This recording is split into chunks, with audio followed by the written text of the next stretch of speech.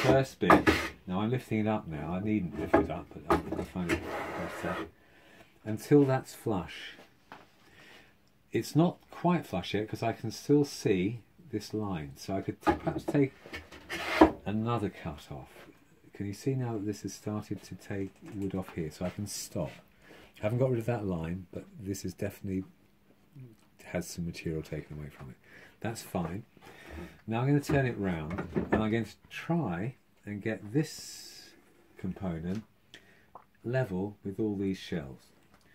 Now if I go straight up like that, what I'm doing is going across the grain of any shelf that gets in the way, particularly this one at the end here. So I want to really work on the left hand side of the blade so that the only material I'm taking off these shelves is supported by the joint. So the cut, let's see, this is blade. The blade is actually travelling up here and it's not travelling up here. Can you see the difference? If I travel up here, if I go across the grain of these shelves, it's not going to break because it's supported by the joint. If I go here with the blade, every time I cut these shelves across the grain, it's going to splinter out.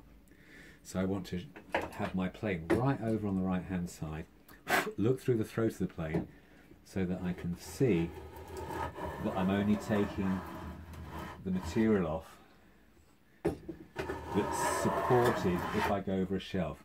And if you listen carefully, you can hear it crunch as it goes over the shelves. You hear it when it went over this shelf? Mm-hmm. Hear it again?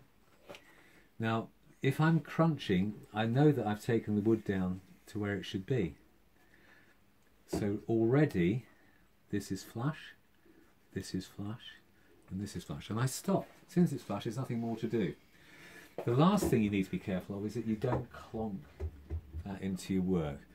So maybe work at a slight angle so the corner of the plane is going up the frame. So there's no way that's going to happen. Now I could talk forever with you doing that without you doing a single thing. So the next job is to plane this, Adam. Plane this because it's slightly higher than the side. This is slightly higher than that. So then you can come back maybe down here and plane the whole thing. Mm-hmm.